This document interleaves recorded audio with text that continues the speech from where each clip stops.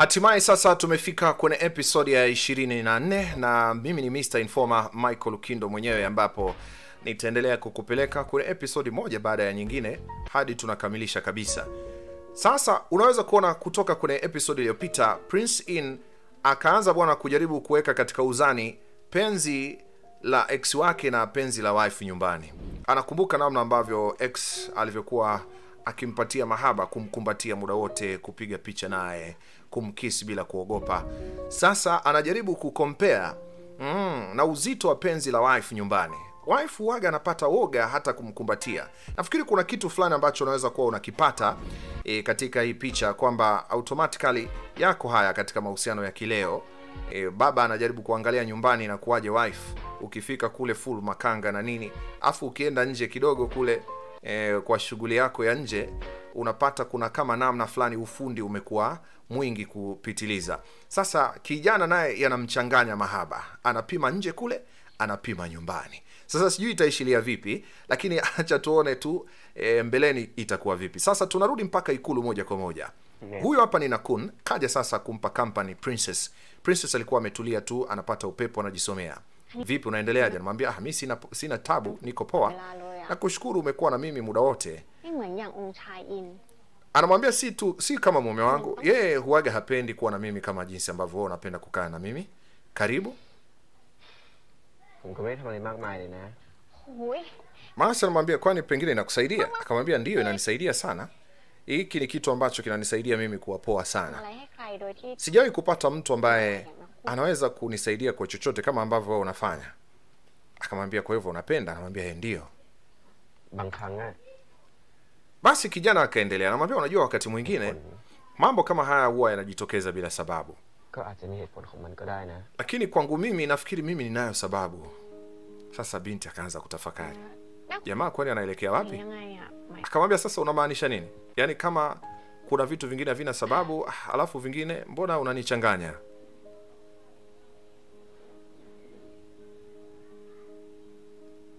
Basi kijana akaamua kumnyoshia. Sasa anaelekea laini 7 Nairobi huko. Akamwambia unajua ukisema ukweli, mtu wa kwanza ambaye amekuoa wewe, nafikiri mimi ninachoona sio Prince yule. Mimi nafikiri kama babangu asingelifariki, wewe ndo ungekuwa ni princess wangu mimi. Sasa anamtazama usoni, macho kamkazia, alafu baada ya kumwambia vile kamtupia laini 7 kule Nairobi Kenya, alafu anaanza kumpapasa. Tazama kijana hapepesi macho bwana. Yaani kayafanya haya wakati mume wake na princess hayupo. Jamani wake za watu hawa jamani. Mume anaandika message, mke anaandika message haujibu, lakini kule aliko unakomwacha kila siku wewe ukiwa umeenda kwenye mishughuliko, yupo mtu mmoja anaongea naye kwa maneno tu laini kabisa, alafu anampapasa. Halo, karibu sana. Hii ndio Prince In yenyewe, tamu sana. Mimi nitakupeleka kwenye safari hii mpaka mwisho tunamaliza. Nina uhakika kwamba utaipenda sana. Asa tazama, anampapasa bwana. Kijana vipi bwana? Mke wa mtu huyo, sumu wewe. Kijana akiwa anafanya vile bwana, mjakazi wa Princess anaitwa Ratri akashuhudia kila kitu. Ilibidi Princess baada ya kuona mbona kama kijana ameanza kupata joto, mkono una moto kabisa, akaondoa mkono. Sasa yule Ratri anamwambia mheshimiwa, ni wakati wa kwenda kupata darasa la upishi.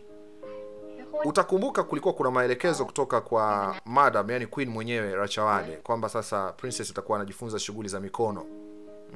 Kwa hivyo ilibidi aage bwana, tutaonana bwana baadaye. Kijana alikuwa na meza mate kama fundo hivi, akashindwa hata kusema sawa, yani namna hiyo kana animezea mate hatari. Basi ndo kama unavyoweza kuona ni episode ya 24. Ina utamu wake bwana, kuna utamu wake kama asali afu kama maziwa hivi.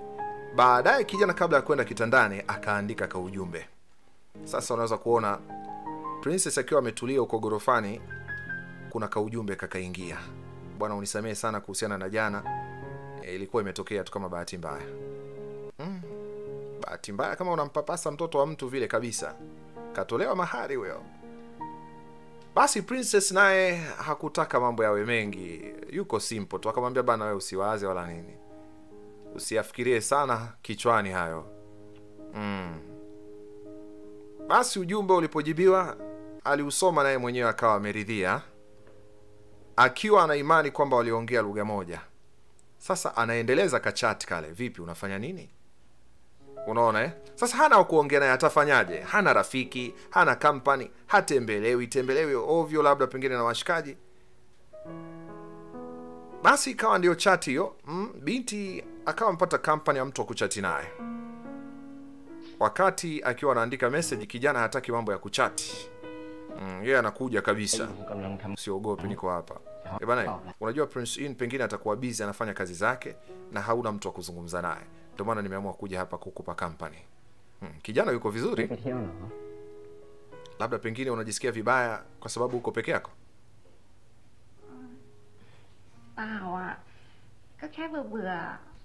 Hapana, anajisikia tu kama anaboeka. Niko tu hapa kila siku. Mambo mengi sana. Asa, kwa nini labda tusitoke mimi na wewe twende angalau kwenye ka trip kidogo? Wewe umesema tu hivyo, itawezekana kweli? Najua labda hauruhusiwi kutoka hapa, ni sheria za ikulu. Lakini tunaweza kuangalia namna, labda twende tu nje. Tusiende nje ya ikulu, lakini nje tu uko nje. Kwenye mazingira tu tukajitembelee kidogo. Basi wakatoka. Hawakutoka kwenda labda picnic sijui wapi, hapana. Ni kama unatoka nje nyumbani kwako, unatoka pale nje, unazunguka. Wakawa wanapita pita kule kwenye ile compound. Mazingira.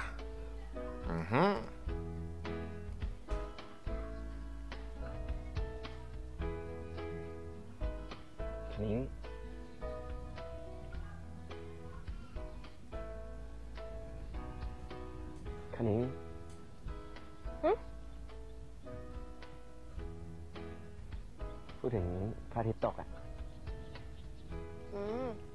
Anamwambia bana, hebu tazama jua lile.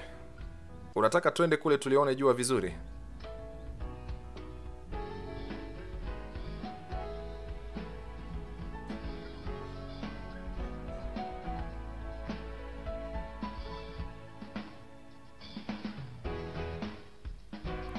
Unaweza kuona binti hakuwa na hiana. Tunasema hapana hiana. Yaani maana yake hana kizuizi kinachomzuia yeye kuyafanya haya. Kwa kawaida kuna sheria fulani unapokuwa ikulu, na mojawapo nafikiri hauruhusiwi kwenda tu kokote bila walinzi kufahamu uko wapi, au basi bila ruhusa fulani utawala ukielewa kwamba uko wapi. Sasa wameenda katika kile kichumba ambacho huwa kinatengenezea marashi. Kijana anamwambia, unajua nina wivu kidogo, napata wivu. Namwonea wivu Prince In. Akamwambia, unajua hata hivyo nimemtengenezea marashi na hayapendi. Huaga anayanusa lakini sioni kama anayachukulia serious. Sasa waje kazi wakaona kama princess kama amezidisha hivi, wakaanza sasa kumfuatilia nyendo zake. Kule walipo, kijana anamwambia, unajua sijali kama ingelikuwa ni harufu gani, kama ingelikuwa ni mimi ningefanya ninachoweza kwa ajili yake. Basi binti akatafakari. Wafanyikazi walikuwa wakimwambia kwamba marashi uliyomtengenezea mumeo aliyapenda, lakini binti anasema hapana, inawezekana nilimlazimisha. Sasa anamuuliza Nakun, ungependa labda nikupe marashi fulani ambayo nilimtengenezea? Akaenda kwenye draw kule, akamtolea chupa ile ya perfume, akamwambia hebu nusa. Akamwambia unaonaje? I say, kusema kweli nzuri, lakini siwezi kuipenda hiyo kwa sababu tayari inamilikiwa na mtu mwingine. Akamwambia usijali, subiri dakika moja. Basi mrembo kutokana na mafunzo aliyokuwa tayari alishapewa, akaanza kufanya kitu fulani pale pale. Ameanza sasa kuchanganya madawa nini, anatengeneza marashi. Sasa wote wajikazi wale wanamtazama. Pale katika wajikazi wale watatu yupo kiongozi wao anaitwa Ratri. Kuna mwingine pale anaitwa Dalha, yule wa katikati. Alafu kuna yule mwingine wa mwisho kule anaitwa Chaim. Akamwambia haya hapa, nimekutengenezea wewe sasa Nakun. Wakaanza kuulizana wafanyakazi, hivi kitu kinaruhusiwa kweli? Ratri akasogea. Hapana mheshimiwa, huwezi kuruhusiwa kufanya hicho unachofanya. Mbona hakuna shida Ratri? Hii nimempa kama zawadi tu, mbona hakuna jambo lolote kati yangu mimi na yeye? Sasa ukiangalia Nakun akasema bana, nafikiri na mimi haina shida, lakini kama mtu akiona kitu kama hichi na jambo hili likitoka huko nje, huenda ikaleta shida kidogo. Manake mimi nina perfume yangu tayari.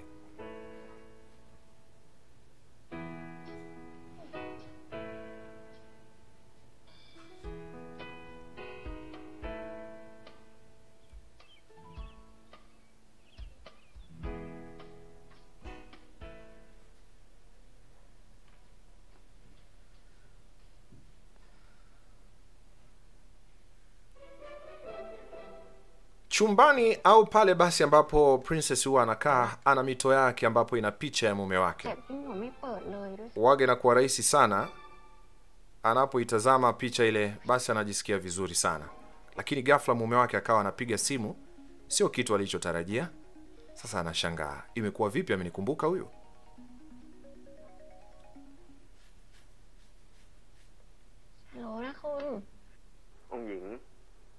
Kumradhi, huyu alikuwa na Kun. Sasa amempigia simu usiku, akamwambia vipi, unajisikiaje? Mwamba bado anapambana. Mume hapigi simu, lakini huwezi amini, huyu na Kun huyu anampeleka mtoto wa watu laini 7. Nairobi uko hatari kabisa. Yeye hachi gepu wala nini. Mapema tu kampeleka kwenye bonge la garden. Tazama kule palivyo. Sasa vitu kama hivyo unajuaga jamaa huwa gafanye. Ogopa sana kile ambacho rafiki yako, mtu wako wa karibu, mshikaji anaweza kuwa anamfanyia mkeo, mchumba wakwako wewe wakati wewe ufanyage vitu hivyo. Labda uko busy sana na mambo kama hayo. Lolote linaweza kutokea. Sasa jamaa anamwambia mimi najua kama wewe uko busy, lakini nafikiri ingekuwa vizuri kama nakuleta hapa unapenda. Sasa unamaanisha kwamba unayapenda ya mazingira na kwamba labda ukiwa hapa wakati wote unajisikia vizuri? Unajua wewe sio kama mimi. Mimi huaga sina mahala pa kwenda.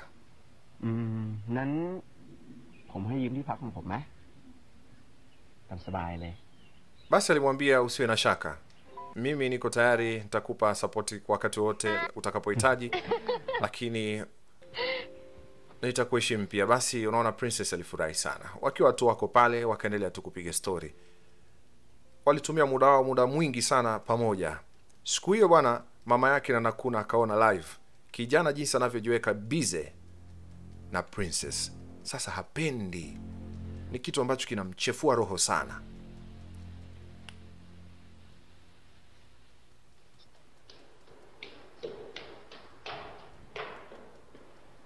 Nakun,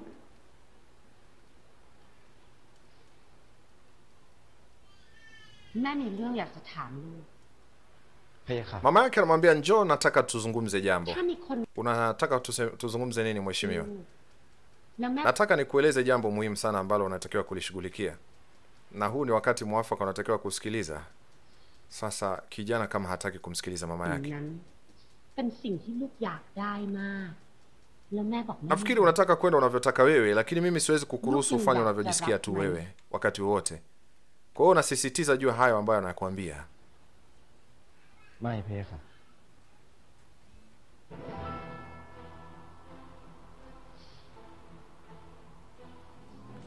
Mama yake baada ya kuona kijana ni kama vile ameanza kubadilika kidogo, basi unaweza kuona alianza kuzungumza naye kwa lugha nyingine.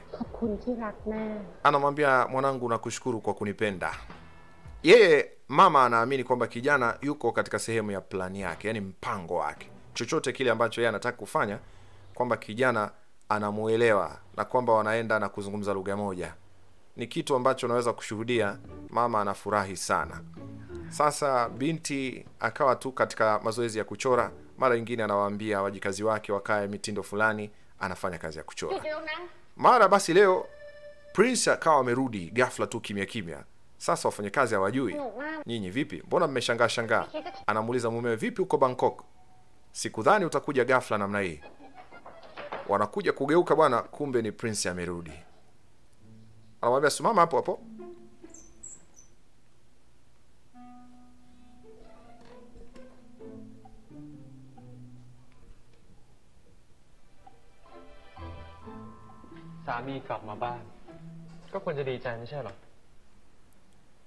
Mume wako anakuja nyumbani, hauoneshi hata kumchangamkia. Hii sasa maana yake nini?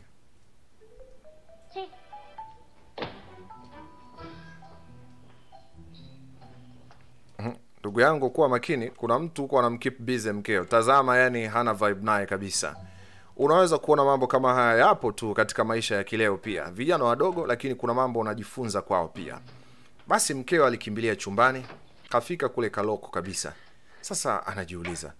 Tazama anamwambia usinisumbue, mimi sitaki unisumbue. Sasa inakuwa vipi mumeo ndo karudi asikusumbue, unamaanisha nini? Haijakaa vizuri. Basi sawa.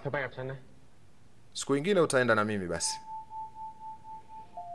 kama tunavyosema kila wakati, kuna vijikauli fulani jamaa anajuaga kuvitumia, vinamtuliza mkewe. Basi baada ya kusikia vile kafungua chumba. Sasa ndo anamkimbilia. Maneno machache tu mazuri yanaweza kumpoza mkeo. Yaani alikusudia mpaka anamwambia basi niahidi. Kule chini mzee wa laini 7 Nairobi, Nakun mwenyewe kaja huku anakuta mwamba kasharudi. Basi mume akamwambia ndio na kuahidi. Kijana mlangoni pale ilibidi kuganda, hajui tena aende ama arudi, akae au asimame, arukeruke au agande.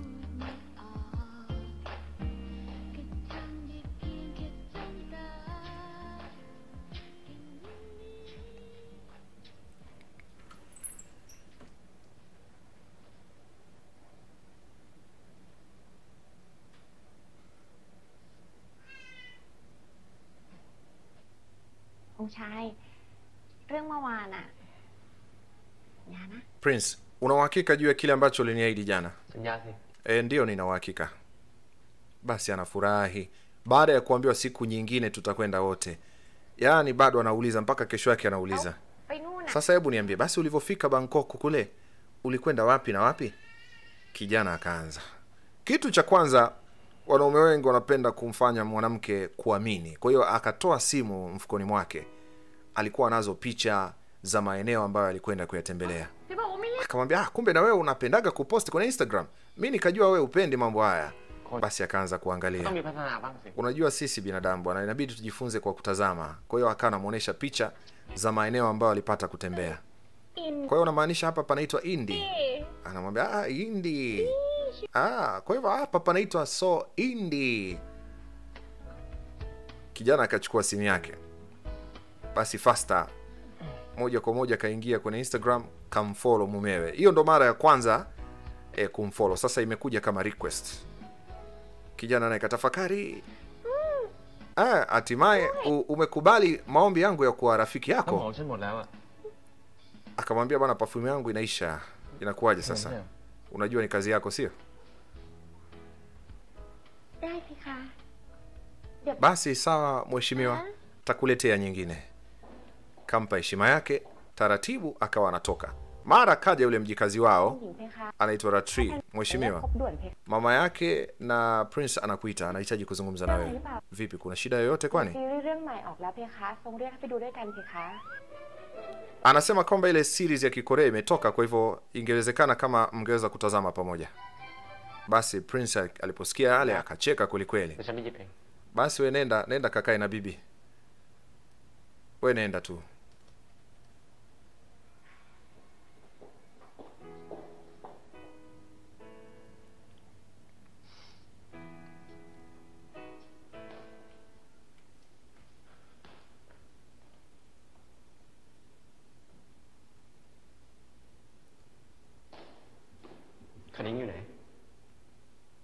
Sasa imagine mzee wa laini 7 amenogewa kwa kiwango ambacho eti kaja leo anamuulizia mke wa mtu, bwana Canning yuko wapi? Yani Princess yuko wapi? Sasa Princess, kumbuka, aliendaga kuchukua yale marashi ambayo mumewe, si unakumbuka, alimwambia kwamba marashi yangu yameisha. Kaja na chupa ambayo, yani marashi aliyokuja nayo yanafanana na chupa ile ambayo alimpatiaga Nakun. Sasa akamwambia, unajua nilishatengeneza haya marashi, yalikuwepo tu nimeyahifadhi. Usijali sana. Lakini wakati huo Nakun naye ukimuona hapo mkononi kashika marashi kama yale yale. Akamwambia basi usijali sana. Sasa ilikuwa tayari kijana kama kashanuna hivi. Yuko kwenye mood fulani hivi. Basi Canning aligeuka akamtazama, yale marashi hakuyapokea tena. Kwa hiyo ina maana tayari kuna kamchezo fulani alishaanza kukashtukia. Ilibidi kumzungukia jamaa kule nje kumtafuta ili kupata muda wa kuzungumza naye. Huyu hapa sasa, wanaume wamekutana.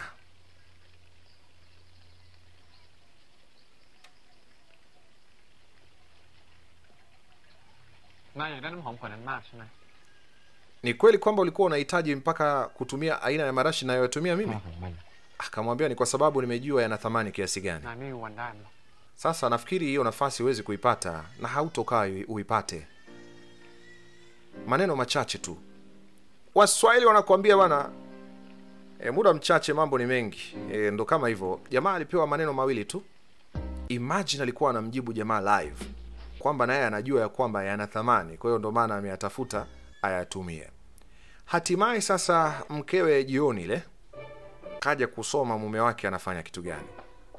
Wafanyikazi kama kawaida yao ni wajibu wao kuhakikisha hawa wawili wako karibu. Kwa hiyo alimsukuma kule ndani, alafu wakamfungia kwa nje. Tayari yuko na mto wake, lakini ni kama vile anaona aibu kwenda kukaa kitandani na mumewe. Utoto ni mwingi bado. ชายอินคือเรื่องน้ำหอมอ่ะเขาทำเป็นแค่ของขวัญเฉยๆอ่ะ Sikiliza mume wangu, kuhusiana na ile perfume nilitengeneza kabla hata wewe ujaja. Na sikuwa na dhamira yoyote, labda pengine kugawa aina ya perfume unayoitumia. Labda pengine utakuwa umeelewa uko sawa. Basi alipoona hayuko sawa akamkimbilia. Please nakuomba usiwe na mawazo mabaya. Kwani unajisikia wivu kwangu mimi? Unanionea wivu Wivu wa nini? Mimi siwezi kuwa na wivu na wewe. Ukitaka kufanya chochote unachotaka wewe fanya tu. Basi usinikasirikie basi, please usinikasirikie. Tafadhali. Tupinge. Bwana tabasamu basi. Mwamba yukogo kama robot. Basi tabasamu hivi na wewe kidogo, unakuwa hata handsome kidogo ukicheka. Wewe, mimi sijachanganyikiwa, umenisikia? Mimi sio kichaa.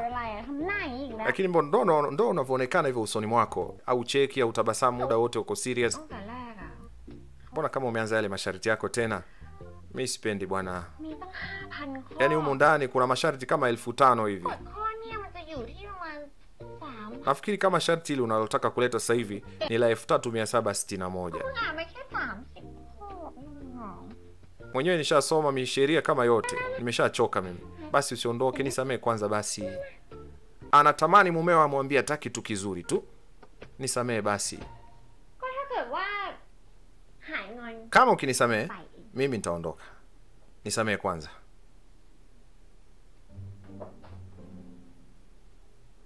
Sasa msamaha nataka. Lakini akimsogelea cheki. Ana bendi hivi kama antena hivi. Basi haina shida, mazungumzo yataendelea kesho. Bye. Huyo kakimbia. Sasa unajiuliza anakimbilia wapi? Utamu ni kwamba wafanyikazi waliwafungia kwa nje.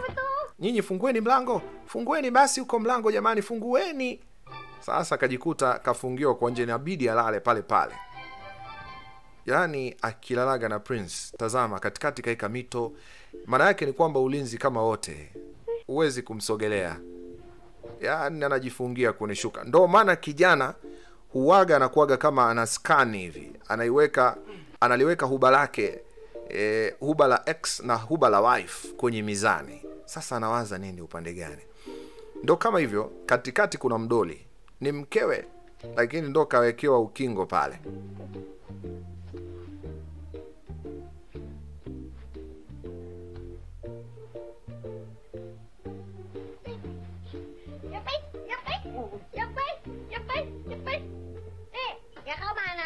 Wewe usinisogelee. Wewe usije ukapita huo mstari hapo.